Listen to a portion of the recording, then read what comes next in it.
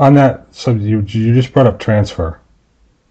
Can you drill down on that a little bit in terms of how that applies for multi-sport athletes, which these days is a big talking point in terms of youth, just overall development and sports retention?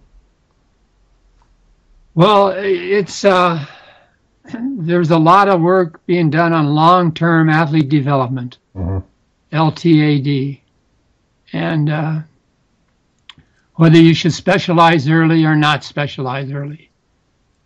So transfer has an influence on what you believe you should do to have the best long-term athlete development that you can get it. But we know simply that if these motor programs are so incredibly specific, reason to believe that they are, then one of the things we would predict right away is that if you're playing basketball, it's not going to transfer very much to your ability to play volleyball or any other kind of thing that you want to talk about. If you're playing softball, it's not going to transfer all that much to, I don't know, tennis or even baseball or what have you.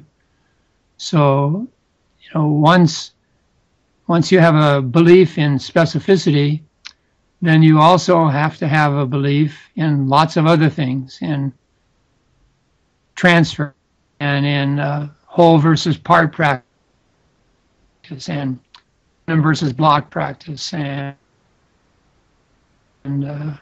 what else? I don't know, there's still other things, progressions and state-dependent remembering. All of those things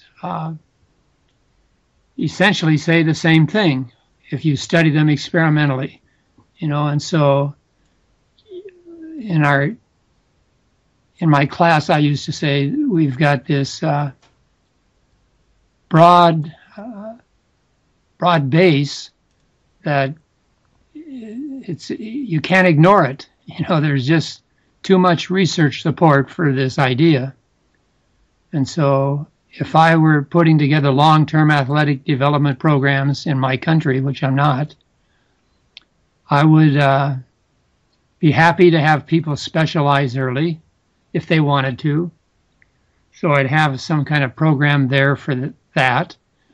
But I'd also have programs for people that get into the sport when they're 14 or something, and now they're going to learn to play volleyball. And so to have the best long-term athlete development, there's some things to be said for getting in early, and there are to be said for no, don't get in so early. You'll get burned out and you'll get hurt and what have you.